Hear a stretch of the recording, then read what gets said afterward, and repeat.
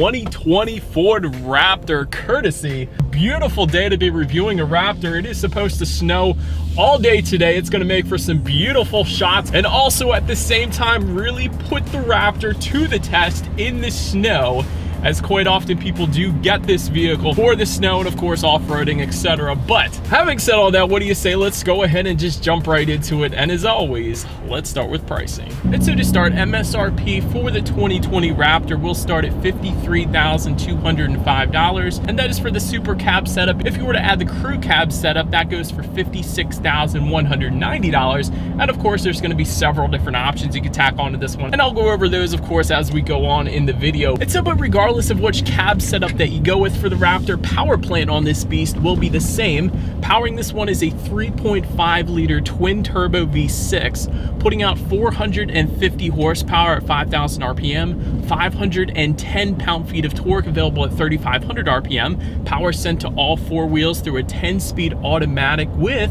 magnesium paddle shifters, which you guys know, even in the snow, we of course will be testing out in a little bit here. 0 to 60 time approximately 5.1 seconds in this heavy truck.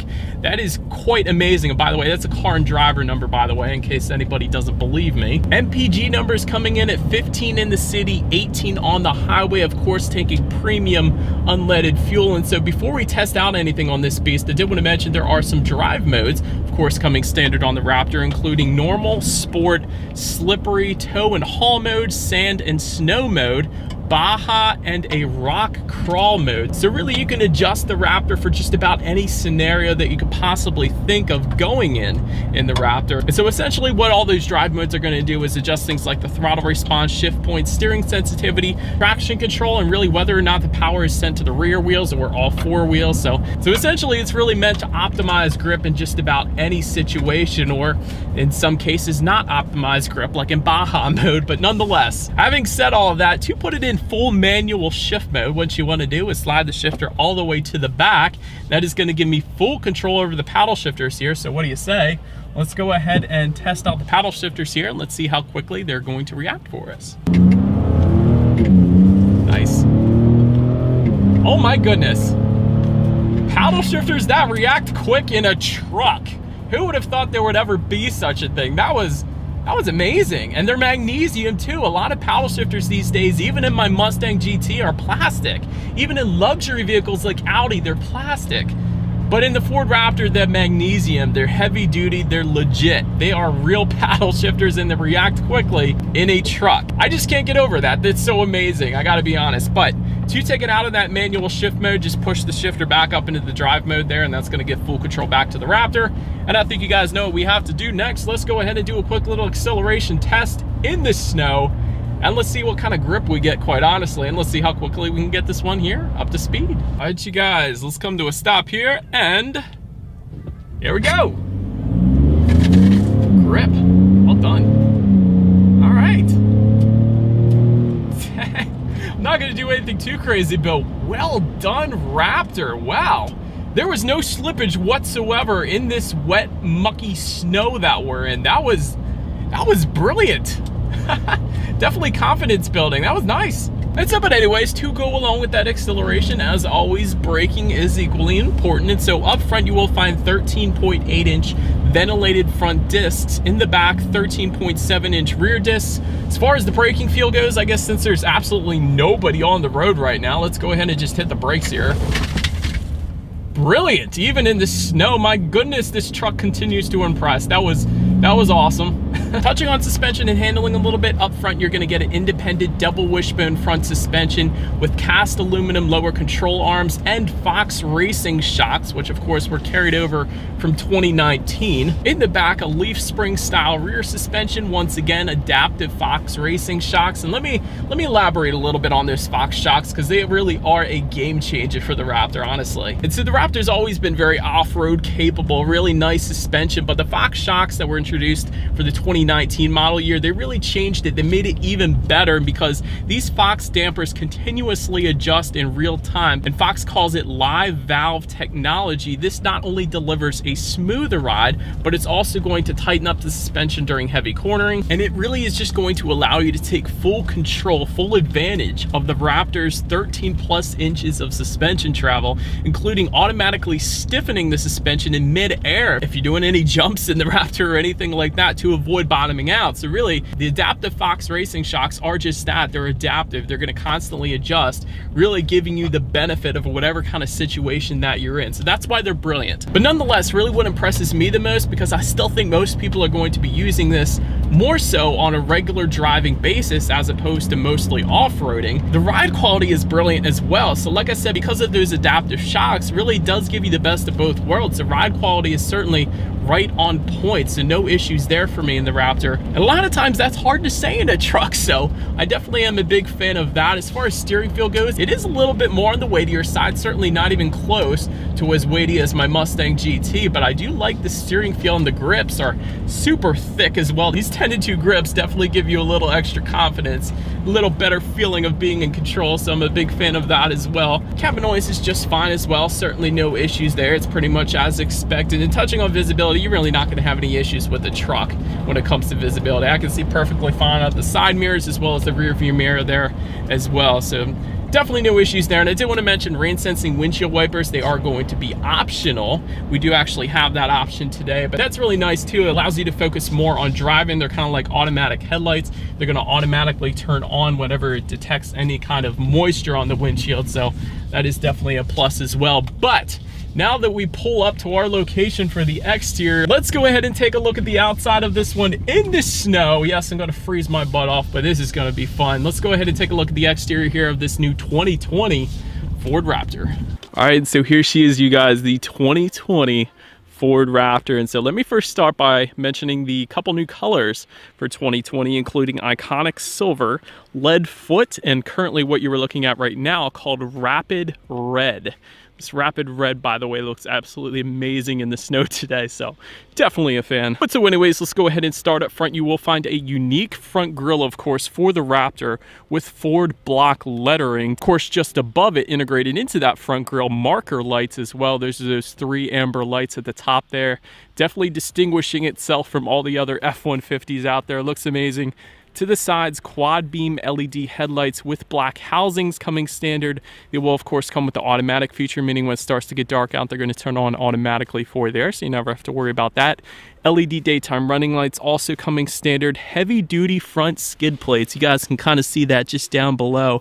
That is of course when you're going off-road. It doesn't mess up any of the undercarriage. That's definitely a plus as well. 2 front tow hooks can also be found up front. They're going to be finished in black, kind of integrated into those front skid plates there. Now let me jump up to the top real quick here. You guys can see there are some hood air extractors as well, so perhaps not quite as big as the new GT500, but still they're there and they are functional, of course, so that is definitely going to be a plus as well. So let me mention one more thing before we head around to the side here, you guys. I saw this the other day. There are some LED aftermarket lights available for this little area. They are so bright, but they look so good with these LED lights, so did want to mention that. And of course you can put LEDs up top and everything, and there are actually aux switches built in that are for nothing right now, but that are set up for that kind of thing, so I'll get more into that a little bit later. But now let's go ahead and make our way to this side on this one here.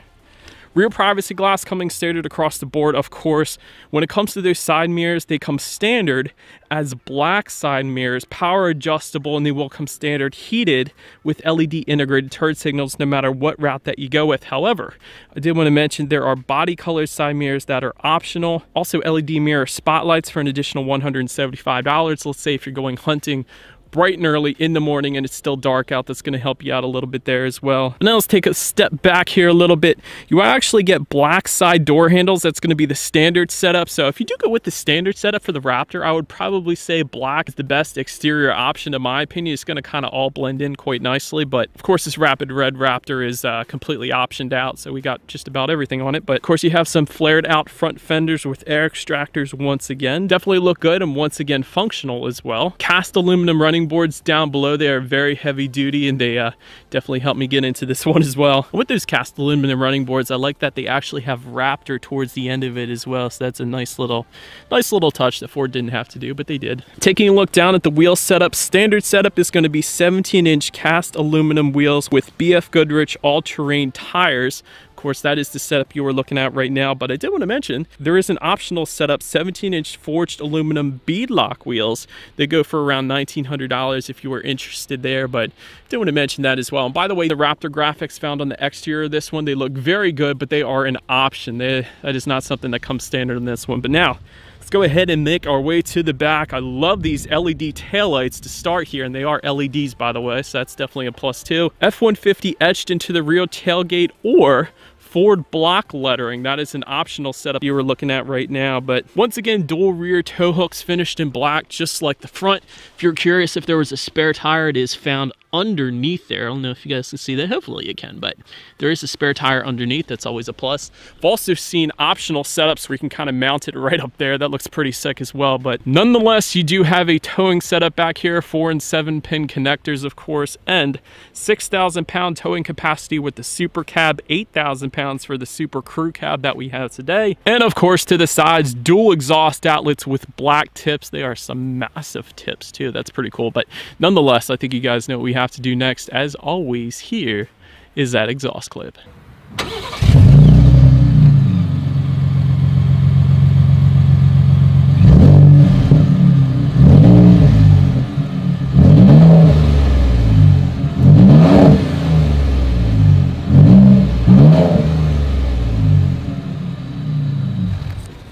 So, but now since we are around back of the Raptors, you go ahead and open that rear tailgate. You of course have the manual method of opening it up.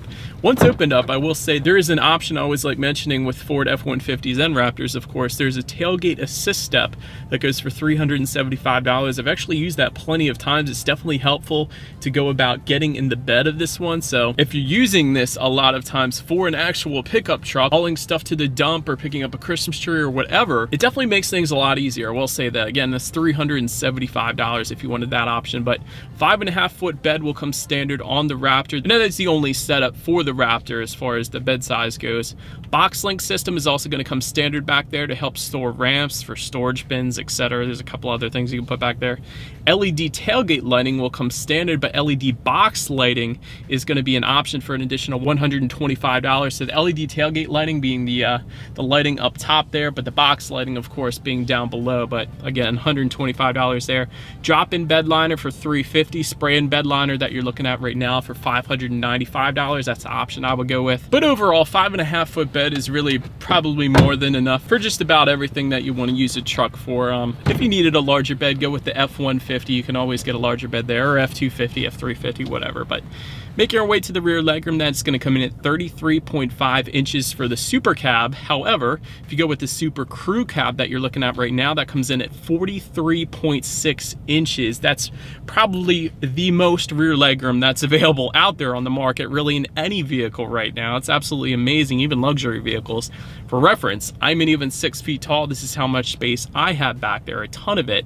If you didn't want to use those rear seats, if you had a Mastiff or something you wanted to put back there, those rear seats do fold up. It's a 60/40 flip-up bench seat. So once again, certainly enough space to put your super large dog or dinosaur or tools or whatever back there. Heated rear seats can be had with the 802A luxury package, which we do of course have today. Rear center armrest with cup holders will actually come standard. Love that. Rear ventilation also coming standard back there. You have a 400 watt power outlet back there as well, so you can charge up your tools perhaps from job to job. I don't know if you're using this for a work truck or not. It's a Raptor, but nonetheless, it's still cool to have that. 12 volt power outlet, 2 USB charging ports back there as well. Some coat hooks on the top there. So rear seats definitely have it going on. But anyways, let's make our way to the front now. 8-way power driver's seat with a cloth finish is going to be the standard setup. And by the way, that does come with power lumbar adjustment as well. 10-way power adjustable driver and passenger seats with the leather finish come with the 801 101A package. By the way, that goes for $3,785. This is probably the one package I would add. If it were me, I'd go with the base setup with this one package, just because it does give you the leather seating, the power adjustable passenger seat, also power adjustable pedals, and a power sliding rear window. I think that's kind of a necessity for a truck. That's just my personal opinion, but you can adjust that by using the button on the roof of the Raptor here just in front of the aux switches there, but that's going to be how you're going to open and close that one. But Raptor lettering, of course, can be found on the top of the seats, and they are heated and ventilated seats with that 802A package once again. And overall, the seats are plenty comfortable. Certainly didn't have any issues there. But taking a look at the steering wheel now, it is tilt and telescoping. It is leather wrapped, and if you go with the 802A package, it is heated for those super cold, snowy days in Pennsylvania like today. I do like the red marking at the top of the steering wheel as well, and there is some Raptor lettering at the bottom. So it is a perforated leather, of course, since we have a heated steering wheel. So steering wheel is definitely a very nice setup on this one. No issues for me, but let's go ahead and make our way to the startup here. And let me, of course, start by showing you guys the key here. You do have your Raptor lettering on the one side, and when you flip it over, lock, unlock, that button to pop the rear hatch, and that ×2 button is actually your remote start, which is an option for $195, a standalone option if you wanted it. But also notice though, the buttons on the one side are a kind of darker finish than all the other Ford key fobs, like the Mustang, for instance, or the EcoSport, or Expedition. All the other key fobs have more of a chrome-like finish. This kind of has a dark chrome-like finish. So I don't know, it's just a little observation I had there. Push button start is going to come with the 802A package, of course, and that is what we have today. So all I am going to do, simply put my foot on the brake and press that engine start button located just by the driver's right knee there. And so once started up, tachometer is on your left, speedometer is all the way to your right. There is a really large digital display front and center, actually, and to control what is on that digital display, simply use the steering wheel mounted controls on the left side there. Of course, you have a digital speedometer if you wanted to display that. There's also things like your towing status, your off-road status. That's perhaps my favorite part. It's going to tell you what angle the wheels are at, what angle the whole Raptor is at if you're going up a mountain, perhaps. That's pretty cool. You can also adjust your safety settings up there. Of course, you got trip A, trip B, average fuel economy, and the list goes on. Anyways, let's go ahead and make our way to overall interior quality. Twin panel moonroof being an option that we have today for $1,495, and that goes all the way into the back, so even the rear passengers have a view of the sky. That's always nice. Dual zone climate control coming standard with the 802A package. Of course, there's grab handles absolutely everywhere, since this Raptor does sit quite high up, comparatively speaking, to other trucks out there. Ice blue ambient lighting for the 802A package. You can adjust the colors like you can in the Mustang, but it is ice blue, so that's pretty cool. Universal garage door opener coming standard with the 802A package once again. And those garage door buttons are going to be located on the driver's side sun visor, by the way, for up to 3 different garage doors there. But so I kept mentioning it, let me actually show it to you guys now. There are 6 auxiliary switches found on the roof here of the Raptor. And of course, they are going to be for when you add aftermarket lighting or aftermarket accessories to the Raptor. You can hook them up directly to these aux switches. That's kind of cool that Ford anticipated this truck being modified in some way or form, and they prepared it for that by putting those aux switches up there. So that's always a plus. And just in front of that, of course, you have your overhead sunglass holder if you wanted to use that as well. But overall, Raptor is definitely finished quite nicely for a truck, I should say, at least.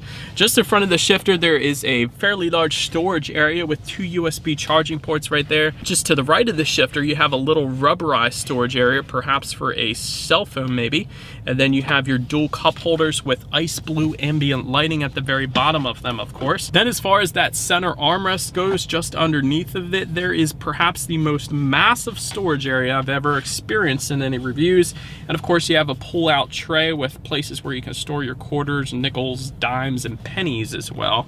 And all of this having a rubberized bottom so things aren't inclined to slide around as much, and that's always a plus when you have an off-road vehicle, because things do slide around, of course, unless you have those rubberized bottoms. And of course, you have your pen holders, not 1 but 2 pen holders. Dare you put pencils in that and Ford will find you. And within that massive storage area in the middle there, you do have a 12-volt power outlet in there as well. So ton of storage there. Then just above the passenger side glove box, a little tray area, perhaps to store some nuts and bolts or screws or whatever. It really isn't that much of an area, but inside the glove box there, you have your standard glove box, and then you have a separate storage area up top for the owner's manual. Nonetheless, let's go ahead and make our way now to the tech display. Front and center 8-inch color touchscreen display will come standard, aka Sync 3.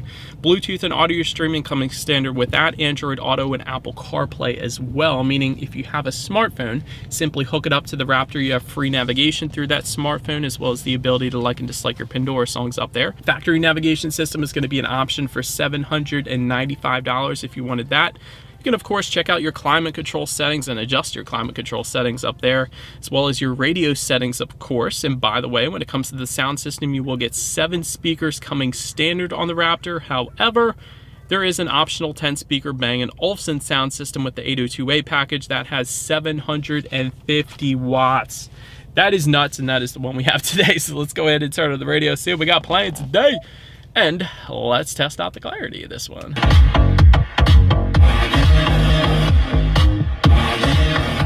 Dang, the loudness was ridiculous. Bass is plenty enough for the Raptor. Really, that sound system's where it's at, and there's speakers everywhere in this thing because of that Bang & Olufsen sound system. So definitely quite nice there. Last thing I wanted to mention on that tech display though is when you do put the Raptor in reverse, you will find a rear view camera coming standard of course. However, there is a 360-degree camera available for an additional $375. That is currently what you are looking at right now. Of course, that is going to let you know who or what is behind you, which of course is going to lead us into safety. And so to start, there are front, side, and side curtain airbags. Also in the back, you're gonna have latch, aka lower anchors and tethers for children for the rear car seats. Also back there, rear child door locks, tire pressure monitoring system also coming standard. Auto dimming rear view mirror also standard, as well as a reverse sensing system. And so that's going to be the sensors in the back there. So when you get too close to an object or another vehicle, it's going to kind of beep at you, letting you know you're getting too close to something so you don't go hitting it. That's what I have on my Mustang. I actually do like that. It's very nice. Automatic high beams also standard. I did want to mention the 802A package does add a blind spot monitoring system with rear cross traffic alert. And so that is about it for this one, you guys. Thank you so much for watching. Feel free to follow me on social media at the bottom of the screen there. If you like, be sure to hit the subscribe and the bell notification button if you're into new car reviews. That is what we do here on this channel after all. Do appreciate you guys watching more than you know, and I will see you guys all in the next video. Stay gold.